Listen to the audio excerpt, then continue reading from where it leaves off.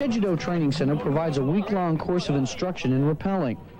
During the first couple of days, the students are introduced to the basics of knot tying, building rope bridges, rock climbing, and rappelling. These preliminaries and the first times up on the rocks are extremely important because they teach the students the correct methods of performing various tasks which keep them from getting hurt in the tougher portions of training. Then you're simply going to go ahead and lead and walk at your ankles. Let the rope glide through your hand. Break. Halfway down, you're going to have you break. You notice his break position. On the second day, students are introduced to the balance climb.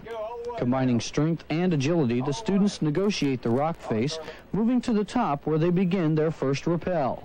It's an 85-foot rock face just about straight down. Even though the rock's imposing, after a couple of tries and a couple of bruises, they're ready to move on. The next phase puts the students atop a 110-foot drop to the beach below.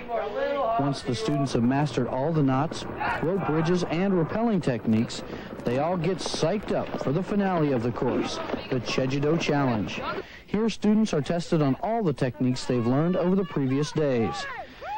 Reporting from the Cheju-do Training Center, I'm Army Sergeant Lee Travis, AFKN News.